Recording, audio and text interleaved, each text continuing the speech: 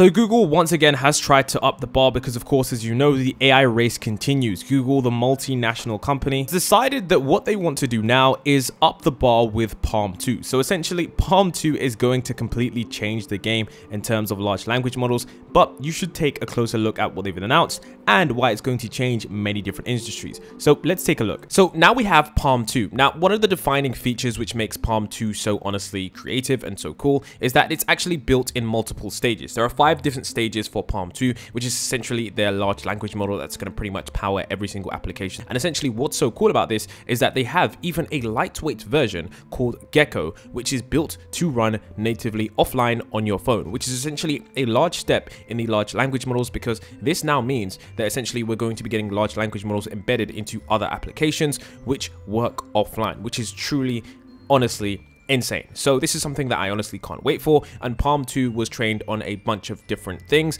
and it's honestly improved quite a bit from the original PALM, which we already know was quite a success when embedded into some robots, and it actually supports over 100 different languages, so it's going to be interesting to see what many different communities create. Then one of the major upgrades to PALM-2 was its ability to code. We know that coding is something that many people use ChatGPT for, but with PALM-2 they actually now support coding in many different languages, and with the PALM-2 integration and upgrades, essentially what we have is a more robust and sophisticated version that can even code in many different languages, which is honestly quite impressive. I'm not even sure if this is something that ChatGPT can do at the moment. So this is a major breakthrough for Google. And of course we have PALM-2's fine-tuning, which is honestly insane because, of course, as you know, large language models can be fine-tuned to perform very well at specific certain tasks. So what Google actually did was they decided to fine-tune a version of PALM which was essentially focused on medical research and diagnosis. And essentially with PALM-2 now you can get accurate medical reports and diagnosis on certain cases, which is very, very impressive because we knew that this kind of stuff is very, very hard to diagnose correctly, and recent studies show that estimated errors may account for as many as 251,000 deaths annually. So this is a big problem that Google are trying to fix. And with the invention of MedPalm-2, there's a 9 times reduction of inaccurate reasoning. So essentially they are improving the accuracy results of these diagnoses that are given, and it seems to be working very well. So you can see right here that the LLM performance before 2023, and then we have MedPalm-2 actual benchmark reaching the expert performance level, which is honestly quite impressive because this stuff is moving very, very quickly, and they've already reached expert performance. Right here you can literally see that this is of course multimodal because it says what does this film show, and then MedPalm-2 gives the right feedback, so it shows what kind of fracture there is. And this is honestly quite interesting because you can literally input a scan and then the AI is going to tell you exactly what is wrong, which is going to literally solve a lot of issues when it does come to wrong diagnosis, taking time to diagnose certain things, and of course contrasting opinions on what is wrong. So this is something that is really, really good for the healthcare industry, and I can't wait to see this integrated into many systems, which is going to make a very healthier and safer world. So essentially one thing that Google actually did earlier this year was around April the 4th, 2023, they actually released a groundbreaking research in health AI where they actually did a deep dive into PALM-2's MedPalm. Now this kind of went under the radar with the video only getting around 16,000 views, but this was a truly huge advancement for MedPalm because, as you already know, MedPalm has shown to have many advancements in AI. Now, one of the key things that makes MedPalm so great is that, of course, it performs exceedingly well compared to the previous benchmarks that we've previously seen. Now, this is a true breakthrough because this was something that they didn't expect. You see, you can currently see that the previous benchmarks of previous large language models before 2023, or essentially before MedPalm was released, and you can see that they don't actually hit the required benchmark in order to pass certain tests. But of course, as you know, when they released the first version of MedPalm, which is based on PALM-2, you can see that they immediately got the 67.2%. And of course, in the future, which the version which we have now is of course at currently around 87%.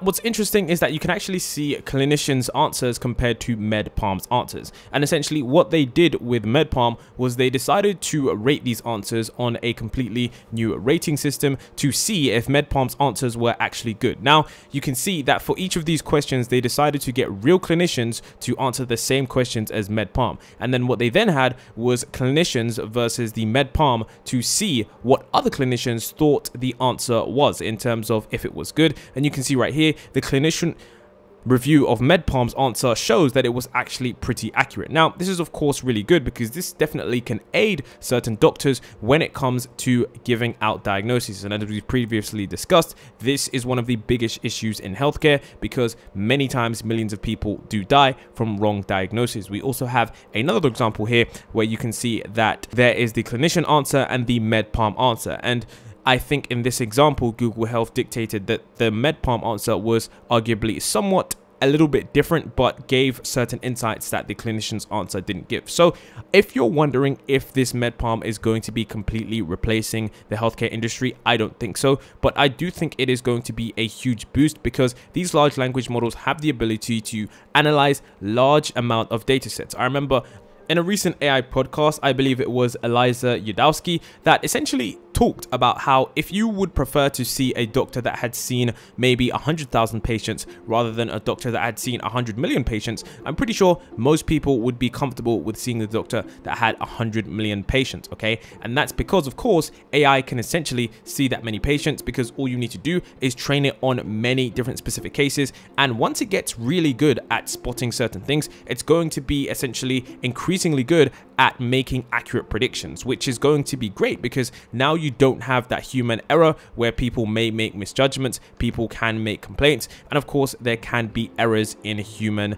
analysis. So this is going to be something that really does shake up the healthcare industry, and for a good way, not in a bad way at all, because this won't actually replace anyone. This is only going to assist those that are already going to be confident in their decisions. If you're wondering just how powerful Palm is when it comes to converting different languages and translating them, you can see right here, this is an excerpt from the research paper that Google actually produced, and it talks about how you can actually fix a bug with comments in Korean. So you can see that the code is in English, and then essentially what we have here is someone that said fix a bug and then add these comments in Korean, which is actually really, really good because this now means that this kind of software is going to be effective in many different countries. Now, I'm not sure that GPT-4 does have this capability, but it does seem that Google is trying to excel at areas where GPT-4 and other large language models do lack. And I think this is somewhere that they've already shown that they are really, really doing well in. Now, another piece of information for PALM-2 was the ability to